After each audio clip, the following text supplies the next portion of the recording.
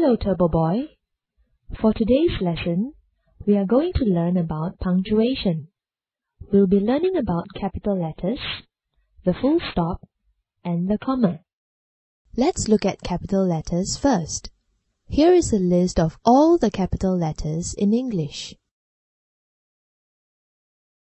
There are 3 uses for capital letters. Firstly, when we write a sentence, the first letter of the first word must be a capital letter. Look at this example. There is a big pond outside our cottage. It is big and deep. There and it are the first words of the sentences, so we must write T and I in capital letters.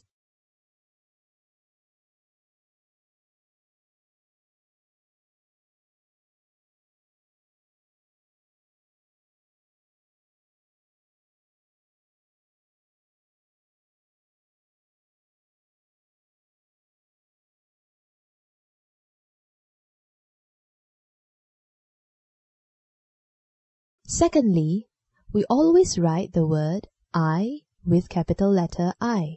In the comic strip, Chickaloo writes, "Although we have only been here for 2 days, I miss the farm."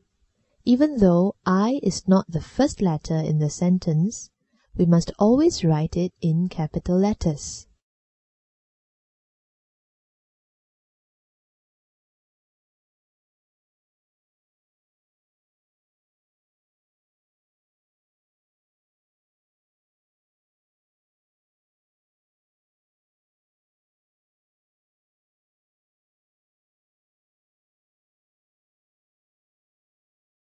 Finally, we also use capital letters for writing the first letter of names of people, days of the week, months of the year, festive events, places, and special events.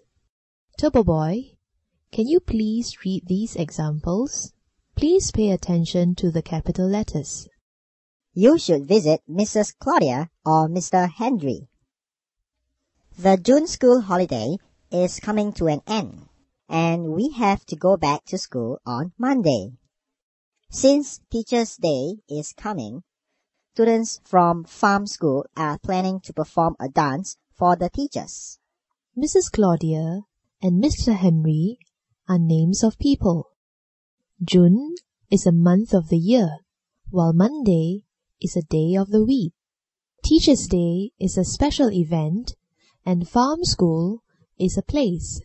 That is why the first letter of these words are in capital letters.